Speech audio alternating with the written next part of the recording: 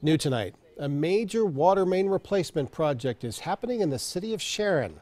Aqua Pennsylvania talked about the $515,000 project this afternoon. It's working with the city and PennDOT to get the work done. All of this expected to help out customers when it comes to overall service. Some of the pipes are close to 100 years old. Now, the area we're talking about is near Bechtel Avenue and Fisher Hill Street.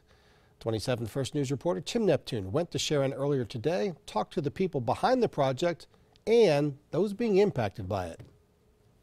Work started in the city of Sharon to replace main lines that feed water to this neighborhood. Construction crews began on Bechtel Avenue Monday. They will replace the old leak-prone cast iron pipe. It just can't hold the pressure, and so we're replacing it with this new water line, which is a ductile iron pipe. Aqua Pennsylvania is working with the city and PennDOT on what needs to be replaced.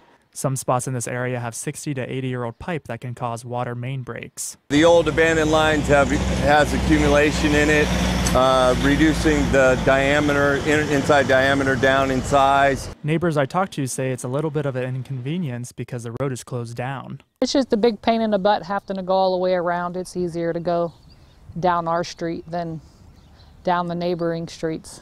But she says it will be worth it, especially once the road is paved. Because this road is kind of rough. For the little bit of, inconvenience that it causes, it's all worth it, so. The pipe will flow better and there'll be less chances for water main breaks. Just like a brand new car, it's going to run smooth and clean again, the way it's supposed to. In Sharon, Tim Neptune, WKBN 27 First News.